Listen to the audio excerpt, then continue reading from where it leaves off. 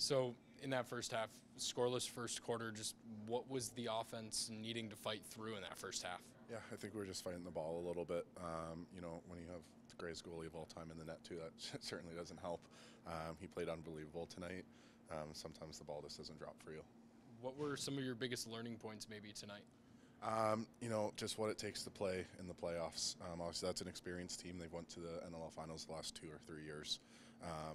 For probably want to say over 50% of our roster, that's our first playoff game.